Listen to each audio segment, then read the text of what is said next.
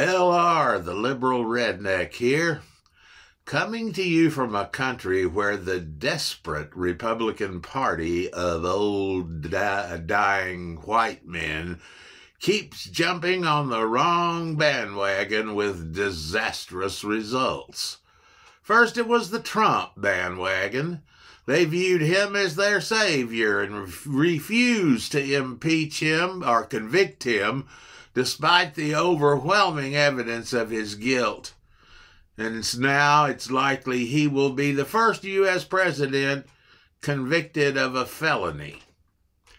In desperation, they are claiming that an indictment of Trump would lead to rioting. It is the opposite that would be more likely to result in riots. Because Trump brought all the fanatical evangelical Christians to the party, Republican politicians jumped on the anti-abortion bandwagon, and that is proving to be a major mistake.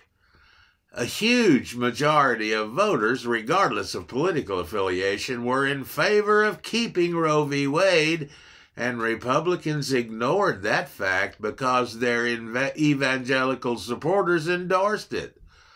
They were so misinformed they thought that everyone else felt the same way about abortion.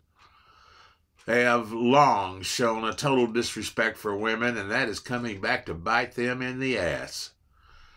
The rejection of their anti-abortion stance has rendered them scared for their political lives. So now they have jumped on the student loan bandwagon without thinking it through.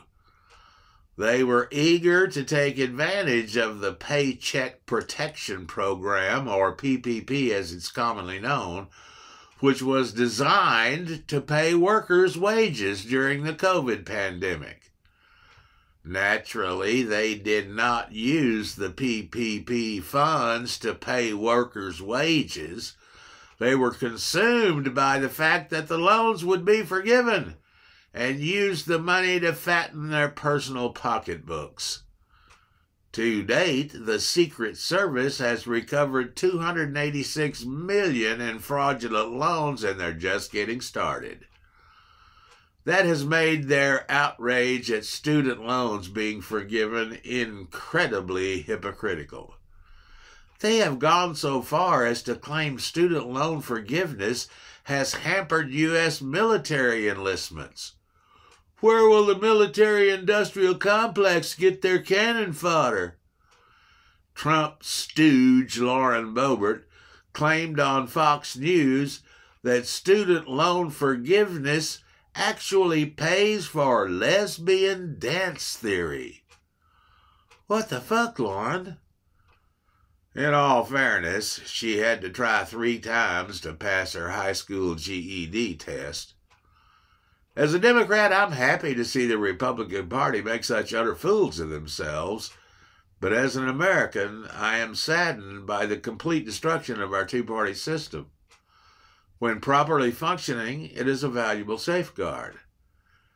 It does not take a genius to realize the Republican Party has sacrificed every ounce of their integrity on the altar of political power, and the result is their all-out effort to prevent as many voters as possible from being able to cast their votes. Voters must step up on November 8th and give Democrats the necessary majority to salvage our country from this terrible situation. A valid reason to vote for Republicans simply does not exist. You can reach me with comments, questions, or suggestions at theliberalredneck@gmail.com. And you can listen to all our podcasts at blogtalkradio.com/theliberalredneck. Thanks for watching.